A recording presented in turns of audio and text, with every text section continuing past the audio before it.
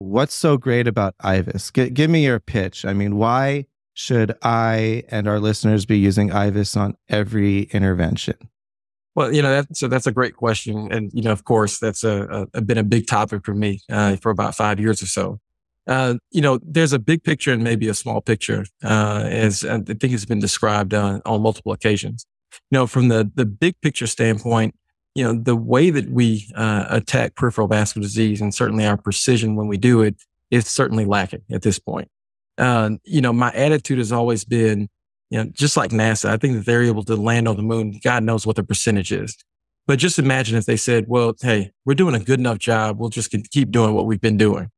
Well, peripheral vascular disease, certainly, there's a different challenge there, and always opportunities and always innovations that are helping us to do these interventions better and get more durable outcomes. I think that IVUS is really that, the key and kind of the bridge between, the diagnosis, what you're seeing on imaging, and then whether or not how you're going to treat it, and then whether or not you actually got what you said that you want to do done. And so that's kind of the big picture, how do we look at these interventions and get a more durable result?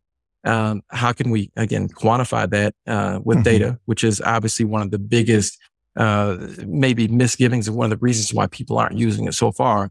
That kind of is the important big picture. When you start looking at the small picture in the individual cases, one of the important things that, we always look at vessel diameter and what is actually going on inside the vessel and how do we need to treat it. I think that, the big thing that we're missing is the lesion length. And I think we'll get into this a little bit later on, but, where exactly is that lesion starting and where does it end? And that, how does that become a reference as to, how we end up treating what we see? I would argue that everything that we do is trying to bridge from normal vessel to normal vessel.